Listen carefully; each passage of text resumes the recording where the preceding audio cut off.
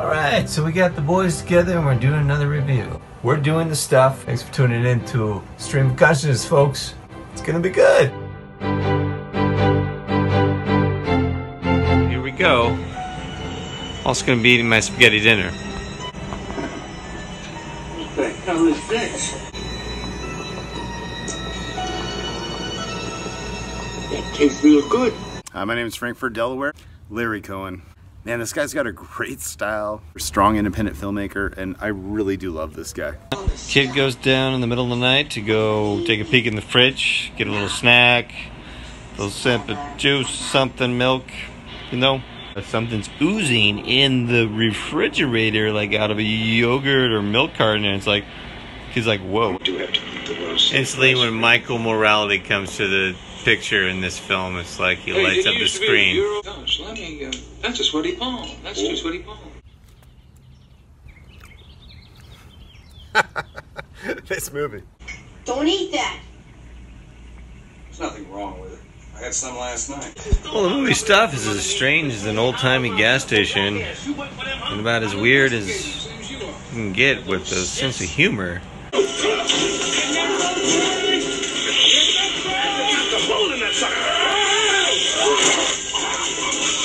This is for sure a really cool comedy horror movie. I'm digging this a lot. Michael Morality, the detective, keen to what's going on with the whole stuff that's being marketed like yogurt. Man, this stuff's good. Pretty unique film. It doesn't take itself too seriously, but has a smart way of doing things, and it's a pretty cute and funny kind of random film. You know what it is, even if you think you don't. Herbert Masterframe here with a real sweet treat. Part alien goo movie, part paranoid conspiracy about some horrific pablum, the masses' mistake for real brain food that ends up eating them from the inside out. Sound familiar? In this case, it's an innocuous-looking creamy organic foam akin to Mom's tub of yogurt, only this stuff has a sinister life of its own. Dad's hooked on it, brother and mother too. They're all consumed by it. Their youngest son, however, a young, fresh-faced fella by the name of Jason, is a smart kid. He knows what not to do, and that is follow authority, especially not what his parents tell him. So while they sit around shoveling spoonfuls of rapidly growing and slowly flowing viral-like ice cream into their average American pie holes, this kid Jason is quietly suspicious of the latest media sensation. He doesn't believe the hype, and it turns his once loving family against him. One night, our free-thinking boy pulls a quick one on his old man. He comes downstairs, happily smacking his lips with a container of the stuff in his hand. The family seems satisfied with his change of heart. But Jason, being a bright-eyed trickster, pulls a classic April Fool's joke on mean old Dad. The stuff has been replaced with shaving cream, and it almost works, but Dad, being both suspicious and devoted to his demise, takes a bite. The stuff. It's everywhere, like invisible cootie ghoulies, like subatomic particles, like an ozone gone full hole. His family chase him down their neighborhood street, but just in the cinematic nick of time, a car pulls up and he jumps in. Behind the wheel is the dashing Michael Moriarty with a mellow southern drawl, playing a former FBI agent hired by the ice cream industry to investigate the mysterious addictive substance that is outselling their creamsicles. It's good fun rooting for these two sly, handsome rogues as they defy the powers that be. That is, the conforming family unit and the saccharine propaganda machine spreading the stuff as a cure for those hunger pangs of the soul.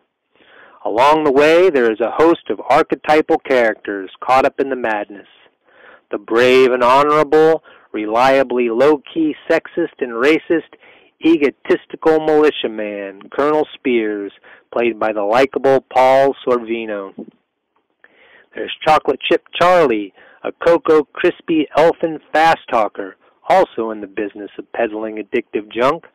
Played by Garrett Morris, he's the hip liberal who's prepared to tell the people the truth about the stuff on the radio, but little too late as he proves to be digesting the stuff poorly himself, a thoroughly vacated premise of a human being. Alas, poor Charlie. And there's Nicole Kendall, who bears witness to Charlie's head exploding with goo, the good-looking marketer who sells the stuff out the wazoo, but realizes the error of her ways and teams up with the boys to stop it at the source. I'll say no more other than it's B-movie brilliance that reveals old habits die hard, namely, swallowing tasty bullshit and obeying our master's orders, even if it's well packaged and satisfying.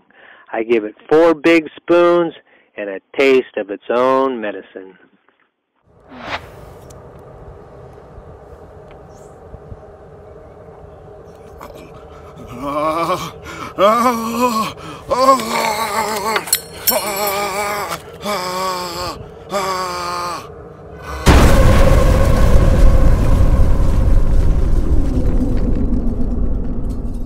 Name is Engelbert, Master Frame. Seriously, cut it out, Joey. Buttafuoco Mana. Guy from Full House. It's a pretty decent film. It really is pretty good. It's kind of stony and out there, so that's my 2 cents. Engelbert. That's right. I liked it pretty well. It was a pretty cool flick. Good job, Larry Cohen. I'm Engelbert, Master Frame.